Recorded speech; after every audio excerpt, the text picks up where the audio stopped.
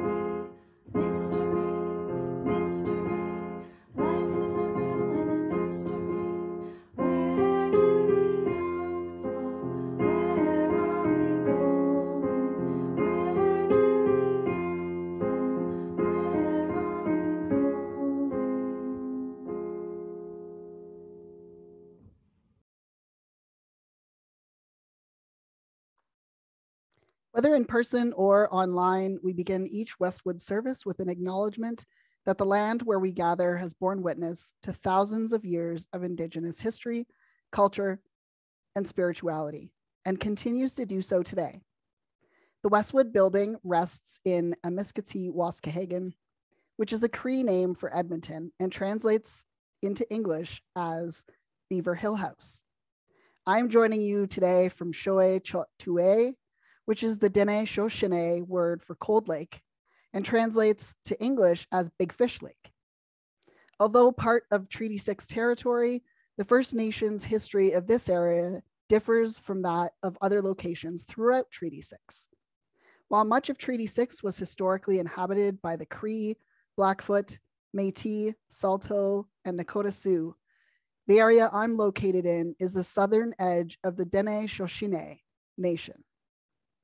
While land acknowledgements have become a way to respectfully draw attention to the journey of reconciliation and decolonization, the embarkation point of that journey, as with most other reconciliation journeys, should be to educate ourselves on the journey of those who took care of this land before us. There are many opportunities that exist in all communities for connection, growth, and education on the important questions of how can we help and how can we heal. Welcome this morning to Westwood Unitarian Congregation's online Sunday service. Westwood is one of many Canadian Unitarian congregations. I'd like to welcome everyone to this safe and sacred space where we can come together to rest, to grow, and to serve the world. My name is Mady, and I use he, him pronouns.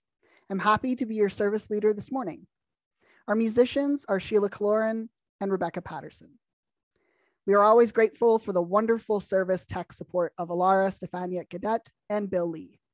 And our speaker today is Westwood's very own Reverend Ann Barker. If you have a candle or a chalice nearby, now is the time to bring them forward. Our chalice lighting this morning is long. It comes from the book Shelter in This Place, Meditations on 2020, edited by Meg Riley. And, oh wait, I'm wrong. That's our closing candle extinguishing. Forget I said anything. It's still long though. The opening is long. It comes from the UUA Worship Web. It is written by the Reverend Lisa Bovey Kemper and is entitled Circle of Care. In religious community, we share our joys and our triumphs, our sorrows and our broken places. In this circle of care, we make space for the complexity of life, the myriad experiences that bless and break our hearts. The truth of human experience dictates that on any given day, we each come to the table with hearts in different places. It is especially so on this day, invented to honor women who nurture. In this circle of care, we honor the truth that mothering is not and never will be quantified in one single descriptor. Mothering can be elusive or infuriating, fulfilling or confusing, commonplace or triumphant. It exists in the everyday experiences of each person. There is no human being that is not connected to or disconnected from a mother. And so we honor the complexity of experience writ large in flowered platitudes. But here in this space laid bare, honoring the truth in each of our hearts, there is room for all in this circle. If you have carried a child or children, whether or not they came to be born, we see you. If you have fervently wished to do so, and circumstances of fate made it impossible, we see you. If you love children you cannot see, whether because of death or estrangement, we see you. If you never wanted to be a mother, we see you. If you are happy to mother other people's children as an educator, an auntie, or a foster parent, we see you. If your mother hurt you, physically or emotionally, we see you. If you had no mother at all, we see you. If your mother is or was your best friend, we see you. If you wonder whether your mothering has been enough, we see you. If yours is a different truth altogether, we honor your unspoken story. There is room for all in this circle. May it be so today and always. Blessed be.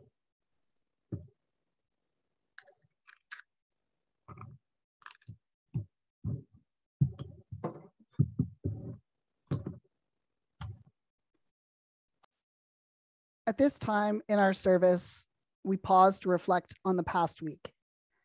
We recall the milestones, the joys, concerns, and sorrows, the changes in our lives, and those who may need our healing thoughts. Community is deepened by sharing with each other what is in our hearts. When I think of community being deepened in this way, I think of how the depth of community can lead to the creation of a chosen family. I am a member of many families, one of which is my military family. Yesterday, many members of that family came together to celebrate the life of one of our own. Warrant Officer Tim Balatz was a member of the Royal Canadian Air Force who served an incredible 41 years of his nearly 60 years of life before succumbing to cancer last Sunday, May 1st. Warrant Officer Balatz was a member of my unit, 1 Air Maintenance Squadron, here at 4 Wing in Cold Lake. As military members, we may not all fight on the battlefield, but we all field our own battles.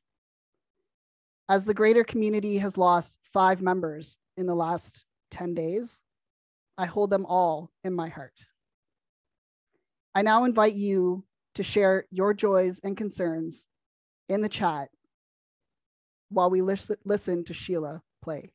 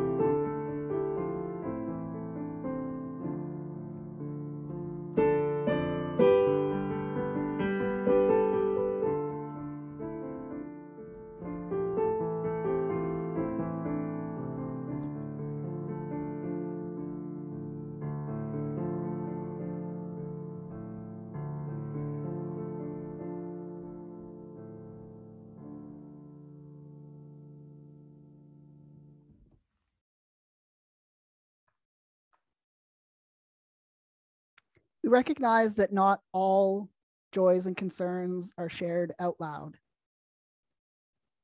Please join me now in the affirmation you see posted on the screen.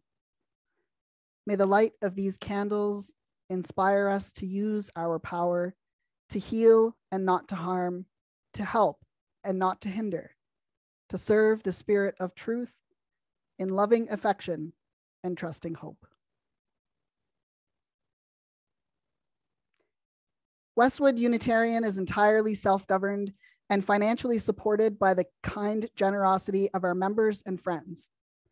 As in the wonderful Candor and Ebb musical Cabaret, from the song Money, Money, a mark, a yen, a buck, or a pound, a buck or a pound, a buck or a pound, is all that makes the world go around. That clinking, clanking sound can make the world go round. Donations are accepted and appreciated at any time by following the instructions on the slide or on our webpage. Now, please join Rebecca in singing our offertory song while remaining on mute.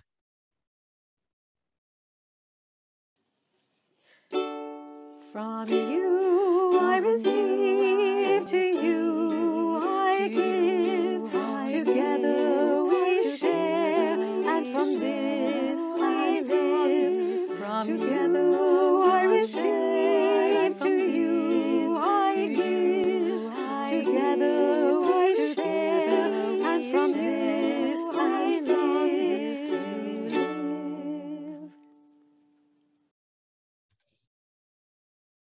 Good morning. I want to tell you about the time that the Earth Mother was at risk and all her children, her creatures, her life forms rallied, each devoting their one precious life to her tender care and restoration. I want to tell you that no one was hurt in the process, or if they were, they recovered, were restored, and lived a better, more meaningful life because of the ordeal. But even the story of the fall of Sky Woman, told by Robin Wall Kimmerer in Braiding Sweetgrass, has Little Otter, the unexpected saving hero of the moment, losing his own life in the process. A sacrifice he bravely made that helped to create a home for all who would follow, our home, a home he would not experience. I want to tell you a story about a time when all the beings came together and made a decision to work together to change their community, local or global, for the betterment of all. I want to tell you that it all worked out, that there was an end to cruelty, to poverty, to hunger, to fear, to war. I want to share the tale of the end of marginalization, of selfishness, of deceit. I want to talk about love, and only love winning. But love is not a contest. It's a practice. And it does not create agreement. It is a map of many paths. And freedom is never won. It is always a negotiation, an argument never settled. And the systems and structures we create for governance will often dictate the outcomes. Now, I'm struggling this morning, this Mother's Day morning, to resist the urge to scream at the heavens about how hard people have worked for generations to bring reproductive freedom to people with uteruses, only to see it slipping away in what is so ironically described as the most powerful nation in the world. I want to stop the wheels from turning back time. I want to believe this won't happen in Canada. I want to trust that safety gained will not be lost. Those, my friends, are sentences that we could spend hours parsing. We will not do that this morning. We'll leave them there as the blistering heartbreak they represent while we talk about differences of opinion and clashes of ideals. World peace. I think we can all agree that that is a noble goal. But what kind of peace? The kind that means no bloodshed, but also requires a shortfall of freedom? The kind that means justice for all, but costs another world war? The kind that means we all affirm and promote the interdependent web of all existence, but air travel is now canceled due to environmental impacts? The kind that means we stop pillaging the planet, but only the wealthy have comfort and resources? How about basic needs met for all? Food and shelter and safety and education. It's hard to argue with until we consider the trades that might be necessary. We have cultures that prioritize the well-being of the country, the community, the family over the rights of the individual, and nations that thrive on individualism. We have governance models that prioritize the winning party, that prioritize the victor, that prioritize the czar. People who want services and care for all, people who believe you must prove your worth to deserve your keep, people who only trust their own bootstraps. We have washrooms closed at LRT stations because people keep dying of drug poisoning, and yet we also are closing our safe injection sites while simultaneously failing to provide rehab spaces or supportive housing. We have people targeted and harmed across Edmonton for their ethnic, religious, or cultural attributes, for their gender or sexual identity, for their physical, intellectual, or resource vulnerabilities. And yet people complain that there is no prejudice, no need for extra resources, that people just need to learn to take care of themselves, or that they should try harder to not stand out or to not put themselves at risk, or not do dangerous things like go shopping at the mall or riding the train. There are always global visions that seem universal and obvious: peace, compassion, justice. And there are always local dreams that seem meaningful and important: peace, compassion, justice. And the space between these two is filled with an endless myriad of conflicting options and methods of wielding power. And the space between each of our understandings as people who gather under one unifying UU banner may also be filled with a broad range of opinion. In fact, only within my own mind, which is seemingly one being, there are constant battles of rightness and wrongness and priority and urgency, impacting my ability to live out or make manifest peace, compassion, and justice. There isn't even just one question. How could there possibly be just one answer? The point that I'm hoping to make is that there will never be full agreement. There will never be one right way to do things. And the pursuit of one right answer or system can be a distraction from the work that needs to be done. If you've ever been responsible for the care of children, even for an afternoon, or been a child, you know that there are no two people with caring philosophies that are exactly the same. In fact, most of us cannot live up to our own ideals and carry out our own personal philosophy faithfully when it comes to caring for another, never mind trying to agree with others about how it should be done. We try, but we quickly see how complex it is to do the right thing. We don't even know half the time what the right thing is. I can remember the grand ideas I had about child rearing, about how quickly I turned the corner toward, when did I become my mother? And how often I thought, well, that seemed like a good idea. We'll never do that again. I joke that I wanted my children to grow up to know their own minds, to be able to speak out, to protect themselves, to not be bullied or pushed around, to be strong and independent and determined, to be able to stand their ground. Except, of course, with me. Do you remember the first time someone in your care yelled, "No!" at the top of their little lungs and planted their little feet solidly on the ground? It might be funny once if they were little and very cute. I remember when each of the boys turned 3 and they seemed to suddenly know that I couldn't make them. I mean, I could still pick them up and put them in the car, but I couldn't make them not yell, not without violating every principle I so desperately was clutching to my frazzled chest.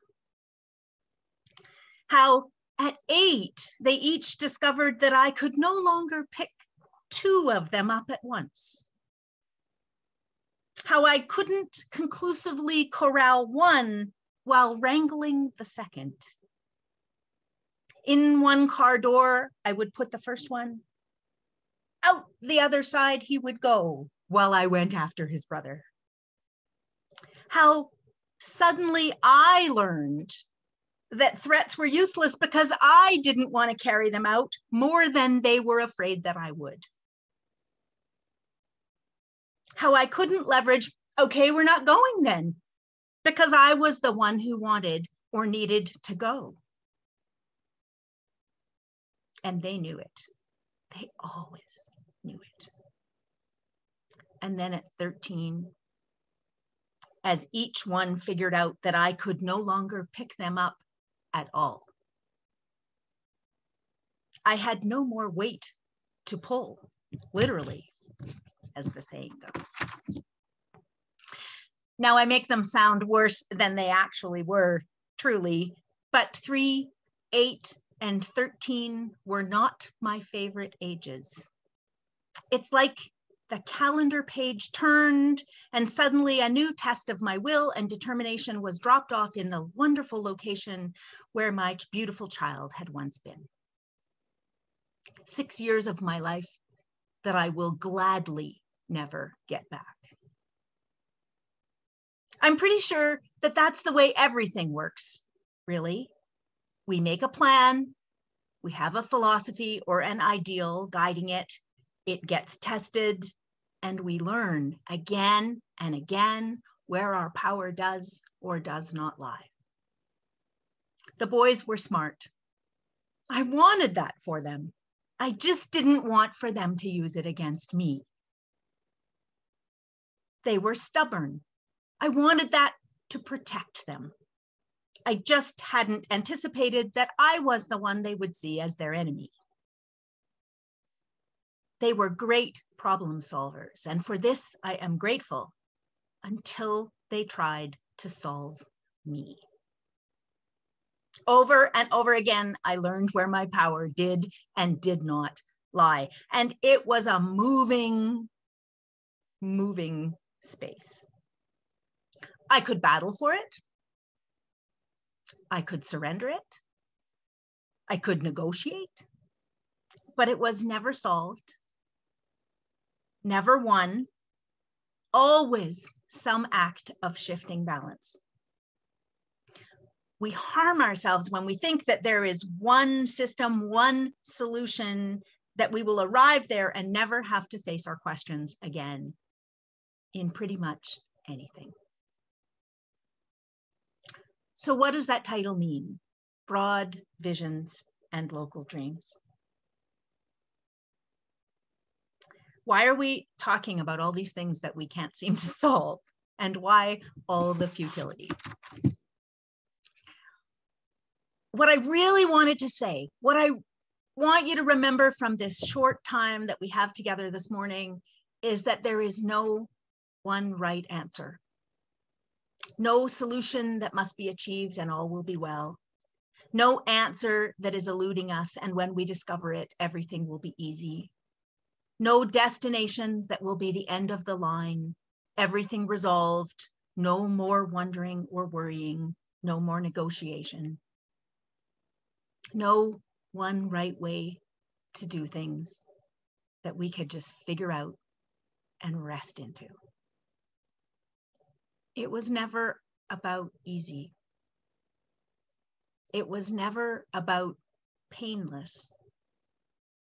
It was never even about succeeding. None of it. Not life or work or church or politics or parenting. It is about caring, about human decency, about peace and compassion and justice, about doing the best you know how, and most especially, it's about love. And when it's not about love, when love is no longer your guiding force, your core virtue at the center of everything, it's time to reset. Because when there's no love and care in a decision, any decision, it will hurt you or hurt others or hurt the community or hurt the planet. We all have big visions for the world, for what it means to be free and safe and well, for what people deserve simply as their birthright, for what is necessary and what is dangerous. And we won't all agree. And we have big visions for our local communities, our churches and schools and neighborhoods and families and ourselves. What it means to thrive and be well, what is worth our effort and resources, what should be shared. And we won't all agree. We are all always learning. Life is a negotiation. How we decide the balance of power is everything. Not so much the decision, but the ways we get there. People may forget decisions that were made years earlier, but they will remember the way they felt about the experience. They will remember the flavor of the moment. I don't remember why the boys didn't want to get in the car or even where we were going. I just remember feeling tired and frustrated and perhaps even outwitted. And I remember the delight I felt the day that I realized that they were old enough to leave at home alone. That I could go to the store in peace. That making them come didn't always matter. That if it wasn't fun for them, it sure wasn't going to be fun for me. And getting my way wasn't always worth it. I still had to wrangle them into the car for dentist days. And because they loved it when they got there, it was worth it to me to wrangle them in to take them to church. But to a show or a restaurant, if they didn't want to go, going without them was delightful and cheaper.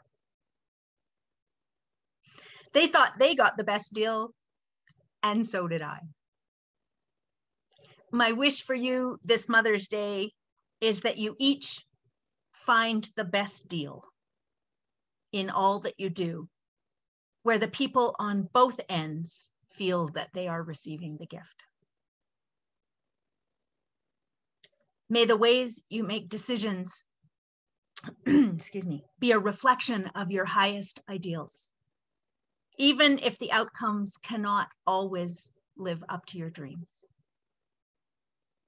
May you spend your sacred energy on things that are worthy of your efforts. May love be a compassionate, just, peaceful negotiation. May everything you do be rooted in love. May you be free. Blessed be.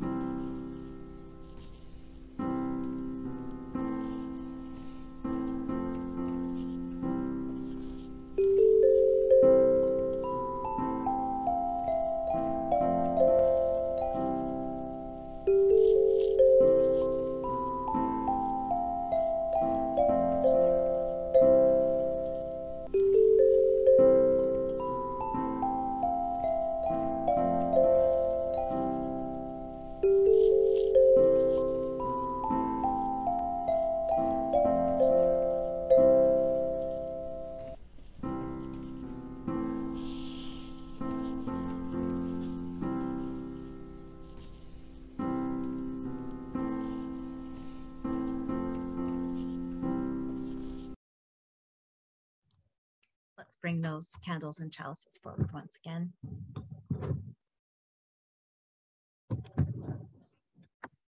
Before I offer up the chalice extinguishing words, I want to say that my youngest, Casey, who many of you met when we first moved here, used to come to the Women's Dance Circle, which is a precious place that Lori and I first connected, where we would sing chants and dance, often out in the park, at Gabriel Dumont Park in Saskatoon. And he was just this little guy with a whole bunch of women come together, and he would sit in that circle. He knew all the words to all the songs, and he would sing them on the top of his little precious lungs. And he would close his eyes and do this. And every time we play that song that just played, Rebecca playing the instrumental of the breathing meditation, there is always at least one person in the room who makes that same face, who closes their eyes and does this with the music. And that has been such a gift to me. I just love to see something connect in someone's heart. It just made sense to tell a not obstinate Casey story to end there. Okay, now, Shelter in This Place, Meditations on 2020. Words by the Reverend Lisa Deutsch, breakfast, chaos, and bedtime. Very early on, as the pandemic took hold in the United States, I wrote the following schedule on the parsonage kitchen whiteboard one day. Breakfast, chaos, bedtime. I had, for the first 8 days or so of no school and 10 or more of social distancing, been dutifully posting a detailed schedule every day. I knew that both residents of the parsonage thrive on structure and also resist it. I'd consumed a million pieces of internet advice, suggestions, warnings, and ideas. I'd paid attention to what pastors and parents on the West Coast were saying about life further along into the pandemic than we were in the Midwest. I'd been operating on the theory that it's easier to start structured and loosen up than to start loose and attempt to impose structure later. But that day, I couldn't do it. I could neither predict nor decide what our day would hold, other than a beginning and an ending and a whole lot of chaos in between. I'd done my best to hold chaos at bay, but here it was, even as on that very day, the Surgeon General of the United States was saying, it's going to get bad this week. A few days earlier, I had written, the first significant lesson of this time for me is that doing things the right way no longer means following the recipe as written. The second significant lesson I was learning was that I must let the chaos be chaos. Order and schedules would emerge. Order and schedules that I could neither impose nor even conceive from my pre-pandemic mindset. My job as pastor, as parent, as person is to let that happen, to trust that it will happen, and to have faith that it will contain blessings beyond my limited apprehension. This is when I should be writing an Easter or a Passover newsletter column, when I should be finding metaphors to remind us all that personal Good Fridays and Easters, personal Passovers and Exoduses come into each of our lives. That the biblical stories grew out of a need to make sense of human experience, and that far from being imposed by an external authority, the holy days are organic reflections and celebrations of those lived experiences. This year, instead, I'll just say, there is chaos in the Easter story, along with celebration. There is chaos in the Passover story, along with celebration. And there will be celebration in our pandemic story, along with chaos, when the time comes to make of this time in our lives a story.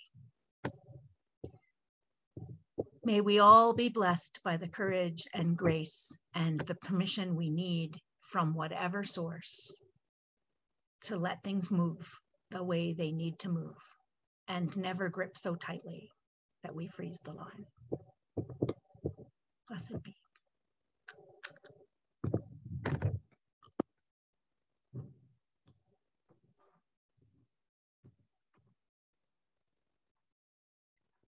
invite you now to share in the joy of our final song, Come Sing a Song with Me, played by Sheila Killoran. Come sing a song with me. Come sing a song with me. Come sing a song with me, that I might know your mind. And I'll bring you home when home is hard to find. And I'll bring a song of love and a rose in the winter time. Come dream a dream with me. Come dream a dream with me.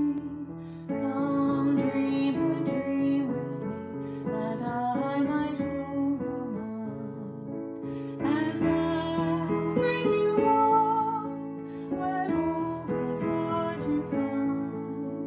And I'll bring a song of love and a rose in the winter time. Come walk in rain with me.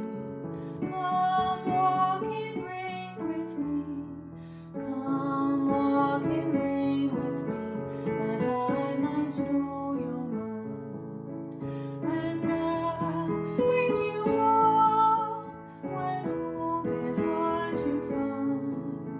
And I'll bring a song of love and a rose in the winter time. Come share a rose with me. Come share a rose with me. Come share a rose with me, that I might know your mind. And I'll bring you home when home is hard to find. And I'll bring a song of love and a rose in the winter time.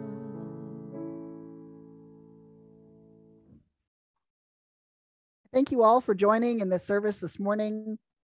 We will now have our virtual coffee hour. You will see an invite for a breakout room, which you can join. If you'd like to stay in the center, simply decline that invite.